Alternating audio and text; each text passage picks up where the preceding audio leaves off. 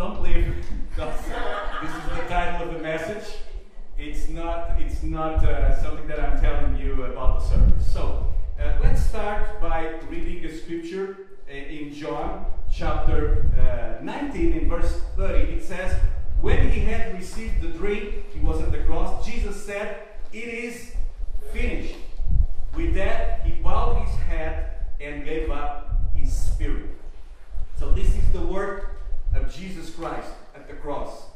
At the cross, he said, "It is finished." Not that his life was ending and he was saying, "It's finished, it's over," but the sense and the meaning of this expression, "It is finished," it's accomplished. I did it. It's a shout of victory. It's not a shout of defeat. It's not when somebody gets to the end of their life and they're in a hospital bed and they say, "Oh, it is finished." No, it's not the same sense. That what Jesus was saying was, "It is done. It's accomplished." And you know what he did for you at the cross, for you and me? He paid the price for our sins. And because he paid the price, we will not suffer everlasting death, separation from God, but we receive a free gift from God, which is everlasting life. And this doesn't make much sense. This is why, excuse me, the Bible says also in 1 Corinthians 1:18, "For the preaching of the cross is to them that perish foolishness, but unto us which are saved is the power of God." So this is kind of foolish. I remember the first time somebody told me, "Oh, he died for your sins." I said, "This doesn't make sense to me." And I used to go to churches, to Roman Catholic churches. My family was Roman Catholic, and I used to see images of Jesus suffering, and I used to look at that suffering, and I know we all suffer. And they were telling me he was suffering for you, and I was asking why. Because it didn't make sense to me. It was foolishness.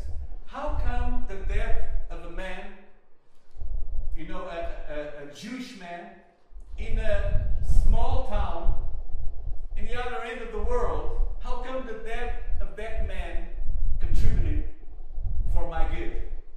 It's foolishness. So today, I'm going to travel with you through 7 declarations that Jesus Christ did at the cross to try to clarify, if you still think it's foolishness, to make it look more clear, the work of Jesus Christ. Okay? So I'll go very quickly through these declarations. But first, let me talk about a very special tree that exists in California. I love to go to California. Our assistant pastor is packing tonight from our church in Greenfield Park to go to California. I love to go there.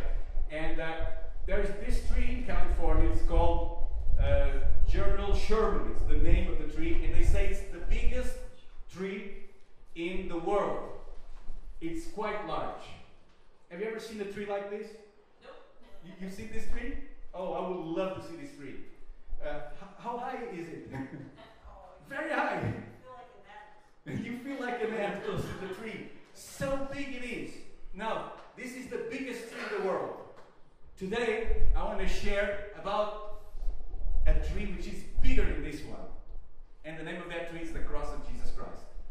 It's the biggest wood or the biggest tree in the world. The tree of Calvary. And Jesus Christ, the Son of God, born as a man, gave himself for you and me at that cross. The same that said, "It is finished," he gave himself. Because the Bible, the Word of God, has several laws in the Old Testament. But Jesus Christ came to manifest God's grace. And one of the laws said that a person hanging on a tree or a wood as a punishment is an accursed person. So the Bible says, "Cursed is he that is hanged on the wood." And Jesus Christ made himself a curse for you and me, to pay a very special price that none of us could pay. Now, when he was at the cross, he did some statements or declarations. The first declaration he made was, "Father, forgive them, for they know not what they do." This is in Luke 22. Jesus showed compassion for the people that were there killing him. This is why it's so important to know the declarations that led to that last one. It is finished. God loved so much, not only abstract people and people like you and me, that he didn't met personally, but he was able to forgive those that were over there in front of him, crucifying him and killing him.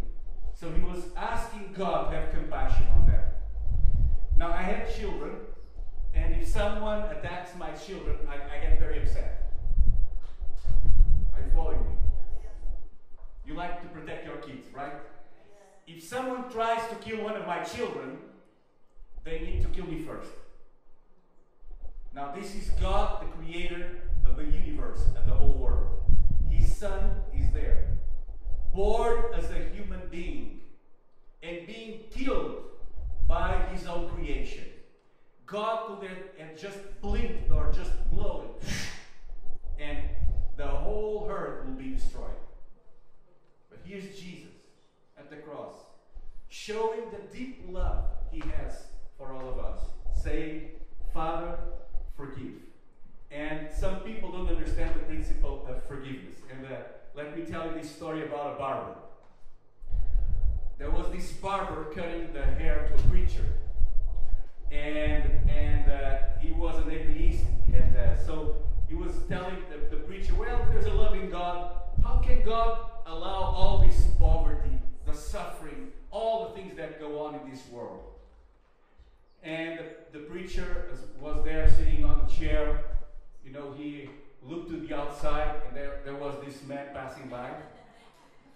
And this man had, scraggly hair, all unshaven. And the minister pointed to the man and said, why don't you fix the hair on that man? Why don't you take care of that man? And the barber said, well, I could, but he never gave me an opportunity. So the preacher told the barber, you see, that's exactly what the gospel is all about. No, God is willing to change the lives of people, but they don't give him an opportunity. God is sovereign, but he allows us to make a decision. And like that barber who you cannot, fix all the unshaven hair, people and hair and beards of the world, God is waiting on us to tell him, here am I. Here am I, Lord, just as I am. And we need to receive forgiveness. We need to forgive also those people that are trying to ruin our life. The second declaration of the cross, it's in Luke 23:43, and Jesus said, today thou shalt be with me in paradise. And he said this to one of the thieves that were being crucified with him. Today you shall be with me in paradise. And we have struggles in life. We have so many things that put us down. We have sufferings as our life progresses, and we'll have sickness and infirmity and all sorts of things that happen to all of us. We're not getting stronger, on the contrary, but we know this. One day we will be with Jesus Christ in paradise. This makes the difference between someone who accepts God's love and someone who rejects his love. Right there at the cross, on both sides, there were two men being punished for something wrong. They were receiving death penalty. And one was mocking of Jesus, but the other one was saying, this is a righteous man. And he begged to Jesus, Jesus, remember me. Remember when you enter into your kingdom. And he said, today you will be with me in paradise. The assurance that I have, this foolishness of the cross that I received by faith, I know that if I die today, I will be with the Lord Jesus Christ in paradise. This is the most important thing. Having money, cars, having nice things. We all like these things. It's not a sin to have nice things. But our main goal in life should be truly to have this blessed assurance that we'll be with the Lord in paradise. Some people don't see this. Now, the third declaration, he said in Matthew 27:46, records this declaration, my God, why have you forsaken me? Jesus Christ felt abandoned in that moment because he that had the power to just blow and destroy the whole world. You see, when they came to arrest him in the garden where he was praying, he just said, here am I. And the soldiers that came to arrest him fell on the ground. He had the power just by his word to destroy everything around him. But he decided to pay the price for you and me. And as he was there hanging on the cross, he felt abandoned. Why? Because the Holy Spirit departed from him. You see, we can walk with God and the Holy Spirit is in us, but if we decide to go back to sin, the Holy Spirit leaves. And right there, the Holy Spirit had to leave because he took upon himself, the sin and the misery and all the sin of the world was upon him. So he felt abandoned. He felt like God had left him. I don't know if you ever felt like this. There are situations in life. I felt this many times in life. I'm glad that since I walk with God, it's not often that I feel that God abandoned me. But sometimes I also feel, what happened, God? Why is this happening? Why did you allow this to happen in my life? But you see, Jesus Christ had his trust in the Father, and we need to have the same kind of trust. We need to trust in God. And, let me give you an example. I don't know how many of you like dogs or animals. I have a very stubborn dog. I have a hound dog. It's a hunting dog. And hounds are very, very stubborn. So I cannot teach him tricks. Previously I had other dogs, and I could teach tricks, but my basset hound, it's those with the long ears.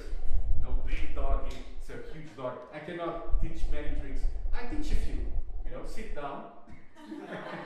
Sit. That one I was able, but not much beyond that. But with dogs, it's possible to teach dogs. And there are two schools on how to teach dogs. And usually there was a philosophy for training in which you will punish the dog.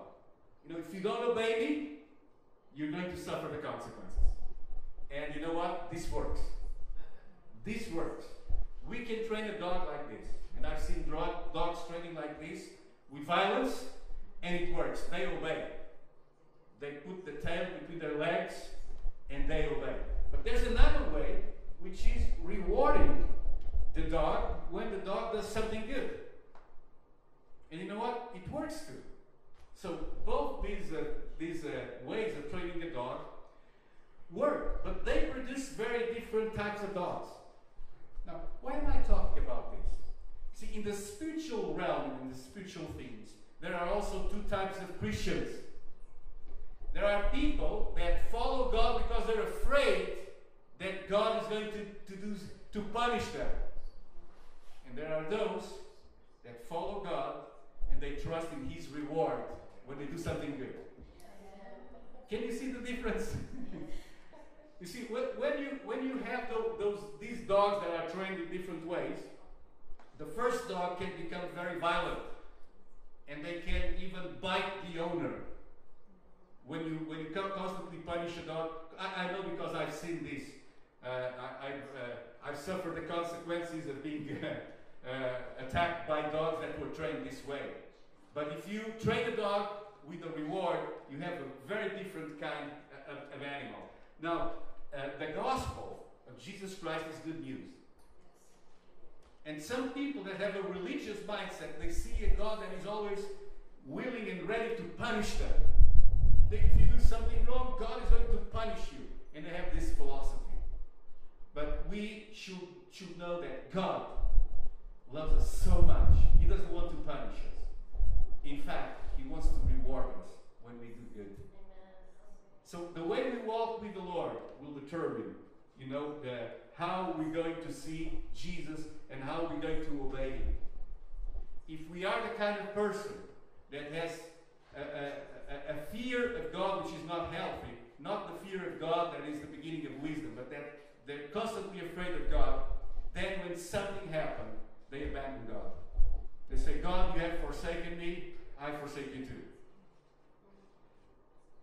But you see, if we cultivate love for God, if we decide to do good for the Lord, then when the bad circumstance comes into our lives, we can move forward because we know our God. Now the fourth declaration, Jesus was there with his mother, and John was there, and he said, woman, behold thy son, and behold thy mother. Jesus, even in a time of great suffering, he was loving and compassionate for those he loved. And he took care of Mary, his mother. And he was concerned. See, he only said 7 things at the cross. It was a long period of time, many hours at the cross. And he said 7 things. They are so important. And for 33 years, Mary took care of Jesus. A mother has a special kind of love for her son. And here is a moment when a mother is seeing that her son being punished, chastised, dying. She knew the end result would be death. But here's Jesus. And Jesus wasn't just a great prophet, wasn't just a great teacher, wasn't just the Son of God. Jesus Christ was also the virgin-born Son of God, our Savior. And he was able to take care of the ones he loved. Also at the cross he said, I thirst. Let's not forget he was human. Some people think, well, he was God. So he didn't suffer like us. Yes, he did. He was human enough to acknowledge his need. And you know what? He is also willing to acknowledge your need. Because he suffered just like one of us. He can identify with you in your suffering. So when you have a suffering, when you have a problem, when you feel betrayed, when you feel that the world is upside down, you have Jesus Christ, the Son of God, in heaven. He resurrected. Amen. And he's willing to take care of you. And he will. You know, when we talk about water, it's interesting. Let me give you a few facts about water. The human body is 2/3 water. You know, can you imagine 2/3 of what you see around? 2/3 of yourself is water. Isn't that amazing? And the body absorbs cold water faster than hot water. By the time you're 70 years old, you have required 5 million liters of water. 5 million liters of water just to drink. I'm not talking about washing, because that's even more. And if you lose 2% of your body's water supply, your energy will decrease 20%. And a 10% decrease, you'll be unable to walk, and 20% you're dead. So here's Jesus Christ with a very specific need. Because it's hot, it's Jerusalem, it's even warmer than Montreal. And here's Jesus dehydrated at the cross. And he has this physical need. You know, Jesus Christ is able to take care of our needs. Now the 6th declaration of the cross, it is finished. And again, we're not yet finishing our service, but only a person that knows where he's going can say, I got to the end. This is my destination. See, sometimes we can go on a trip without knowing the destination. I did this several times. I don't know if you ever tried this. When I was a bit younger, our kids were small, and I used to leave for vacation with my wife. We had a minivan, and we will say, okay, let's go to France. And we'll drive to France. And then we'll arrive to France and we'll say, now let's go to Spain. And we'll go to Spain. Now let's go to Germany. And we had vacations like this. It was very exciting, not knowing where we're going. We found that we would look into the map. There was no GPS or computers at the time. So we had to look into a map and to see what are we going to see next, where are we going next day. Very excited to do vacations like this. But certain things in our life have to be planned. Do you have your life planned? Do you have it figured out? One day we will meet the Creator. Do you have it figured out? Or is it an unplanned thing? Are you going to think, well, when I die, then we will see what happens? It shouldn't be like this. We can plan. And the way to plan, it's so simple. It's just asking the Lord Jesus to forgive for our sins. And say, God, here I am, just as I am. And God will accept you with His love. He will guide you. He will reveal Himself to you. He's not a distant God. He's right here. And He's willing to do miracles in our life, to change our lives. I've seen God doing so many miracles in my own life and in the lives of others. And I continue to see those miracles. Just last month when they brought this sick baby to our church, and we came, the father came with the baby to the front, and we prayed for the baby. And the baby didn't have an eardrum, was born without eardrum. And God gave the baby an eardrum. Praise God. I couldn't do this, but we just prayed. And we just asked that young man, he's an evangelist, a Spanish evangelist. I hope to invite him to come here once with the baby. And he just cried so much. He was so touched because he said, I know the Lord heals. I prayed for my son for a year and a half. Nothing happens. Nothing happened. But in the special day that I came with faith, the Lord healed my baby. God is willing to heal us, to change our lives. I've seen people transformed.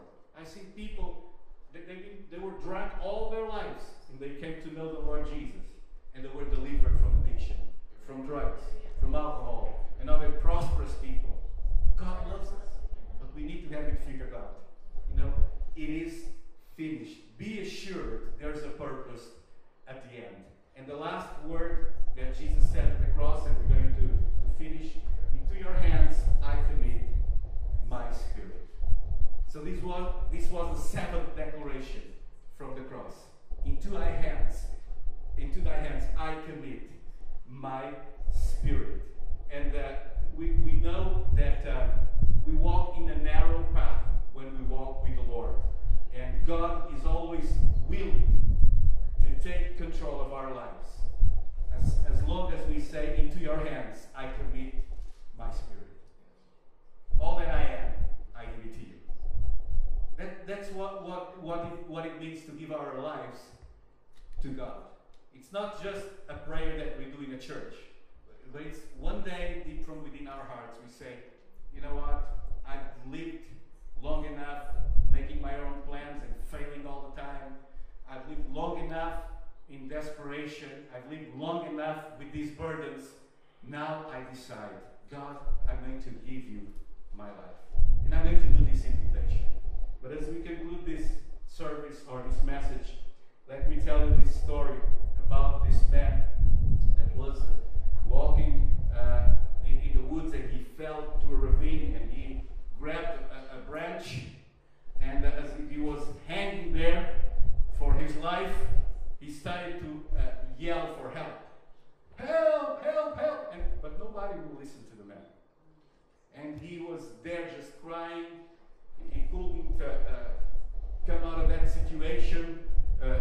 Down, he was facing certain death. And after he was there for a while, he listened to a voice calling his name. He said, I'm here, I'm here. Who are you? Where are you? And the voice said, I am God. Do you trust me? And he said, God, yes, I trust you. And God said, if you trust me, just let go.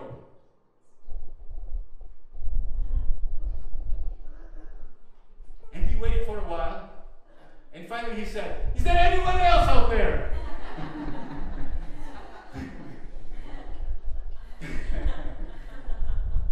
You see, we say we trust in God, but eventually we'll get to a situation in life which is just like this. Might not be that you're hanging on a cliff. It might be that you have an incurable disease. It might be that you have a problem in your family that you don't know how to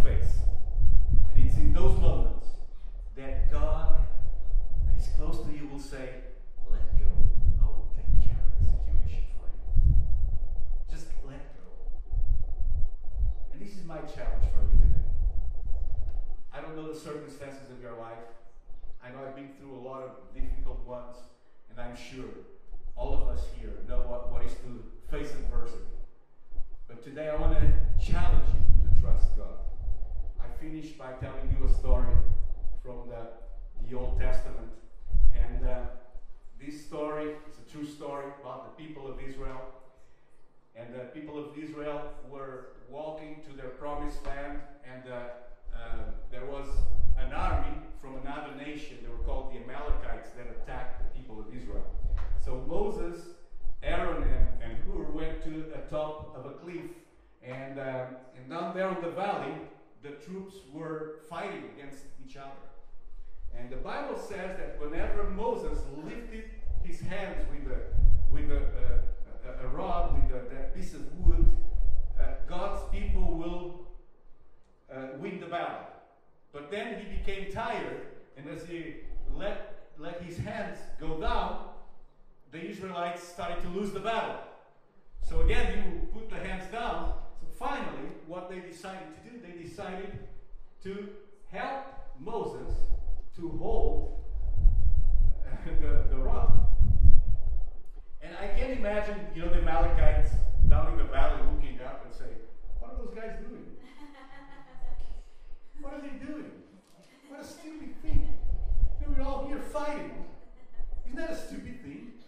They're in the top of the mountain, everybody's fighting, there's blood all over, they're fighting for their lives, and there's this old man with a piece of wood in his hand,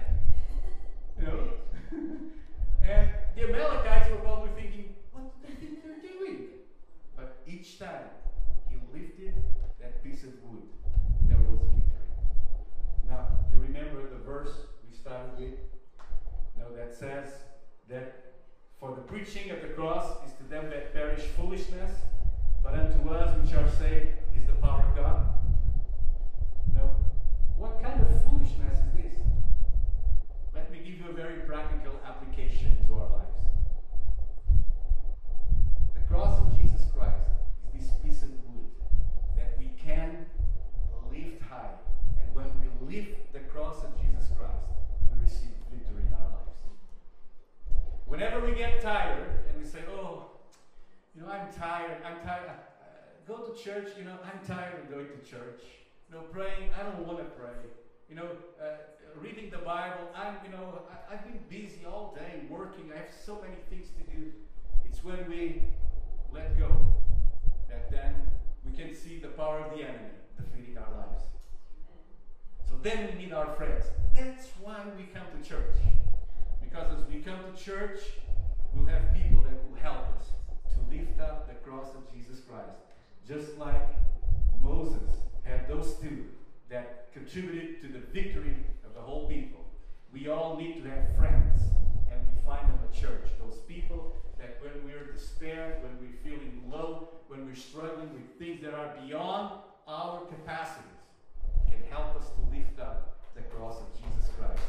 Amen. Let's give a hand of applause to the Lord. I'm going to invite you all to stand. And I would like to pray for you. And as I told you right at the beginning of the service, I'd like to pray for everyone that is in special need. And if you have a special need of prayer, just come forward. Just come forward now. I'm going to pray for you. I'm going to ask Pastor Eric also to